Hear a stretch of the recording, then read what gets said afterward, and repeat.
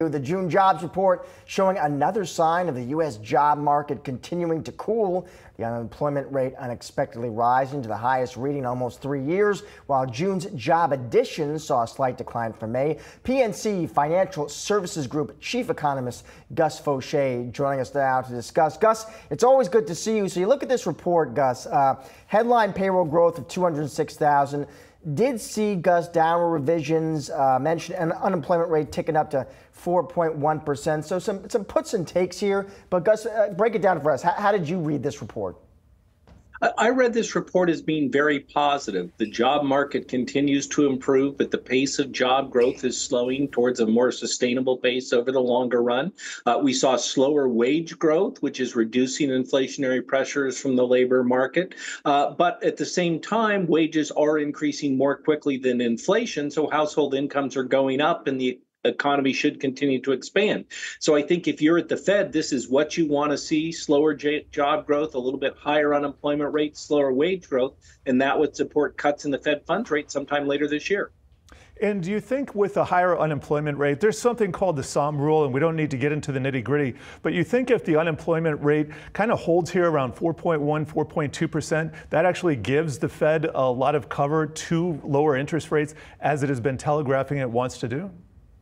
That's right. I mean, it's an indication that there is a bit more slack in the labor market. What they don't want to do is wait too long to cut, because that increases the likelihood that we get a recession, not necessarily this year, but let's say in mid-2025. I think they do want to cut because they're concerned that monetary policy is weighing on the economy. So this type of jobs report gives them the ability to do that. They can say, look, inflation is slowing, the labor market is cooling a bit. Therefore, we should be cutting rates sometime later this year. And Gus, when would you be looking for in terms of later this year? Are you in the September camp? I'm more in the November camp because I think they'd like to get past the election. I think if they cut in September, then that opens them up to political criticism. So I think November looks more likely. And I don't think it makes a big deal for the economy one way or the other. That being said, if we do see the job growth is slowing a little more than we're expecting, then we might get that September cut. But I think, right now, November, but September is still in play. Time flies by here. In a week, we got the big bank earnings. Just wondering, you see anything in the data here that maybe we should be concerned about the consumer? Is the consumer still strong?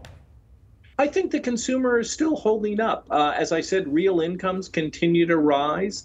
When we look at things like debt service ratio, those are still pretty low. Obviously, travel has been incredibly strong this summer. And so there's no indication to me that there are significant problems for the consumer. I think there are some low-income consumers who are a little bit stretched, but we also have, for high-income consumers, we have rising stock prices, rising household wealth that's supporting spending, and we have seen the savings rate tick up a little bit, which is what consumers are going to need to do over the longer run, save a little bit more. So I think that they're still overall in good shape, perhaps with a little bit of concern for lower-income consumers in particular. Gus, and next week, of course, CPI is on deck. I'm curious, what are you looking for there, Gus? And how important is that print to the Fed?